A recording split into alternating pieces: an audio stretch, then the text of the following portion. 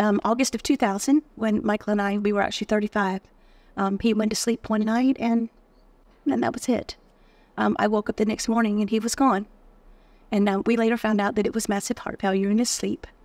But I was devastated. Because one thing that I always did was, being a Christian myself and loving God, I prayed for him all the time, that the Lord would show him salvation as well. And I always just knew, I had that confidence that God would reach him and that he would come to know the Lord.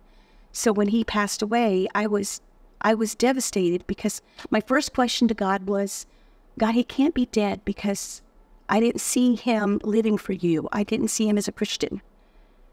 And I just knew God wouldn't do that to me.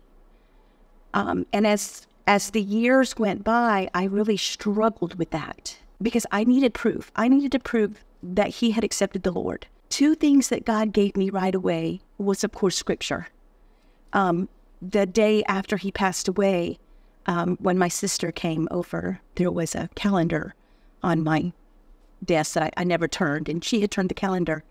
And the scripture on the calendar, which was the day after he passed away, was actually Matthew 6:34, where it says, "Do not worry about tomorrow, for tomorrow will worry about itself." And I felt like it was God telling me, it's okay, don't worry about it, I've got this.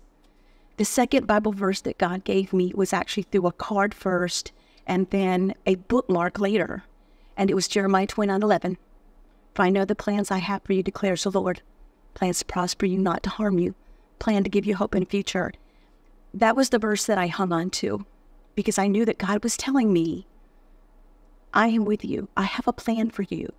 I know you feel lost, and I know you feel devastated, but I have a plan for you. I have always relied on God's word. The things that God has taught me through the years, everything has been through Scripture. When I first became a Christian and began reading God's word, is when I began to understand who he was as our Savior, and who he was as our God, as our comforter. Every time that I have gone through a struggle or something in my life that has been difficult, God has always given me Scripture to comfort me and to let me know that he's got this, that he's in control. True transformation cannot happen without God's word.